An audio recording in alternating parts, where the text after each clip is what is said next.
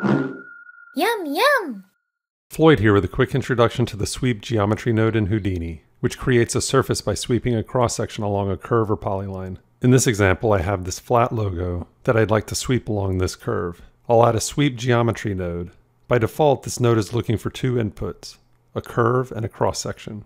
It's important to note that the node can handle multiple curves and multiple cross-sections. Start by wiring the curve into the left input.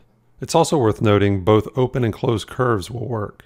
If I didn't have a cross-section to work with, I could change the surface shape attribute to something other than second input cross-sections. But for this example, I'll use the default setting and wire the flat logo into the right input. For the end cap attribute, I'll use a single polygon. Then use the roll attribute to orient the logo. There are many attributes that enable you to achieve a wide variety of results, so be sure to explore the available settings. Oh, look at the time.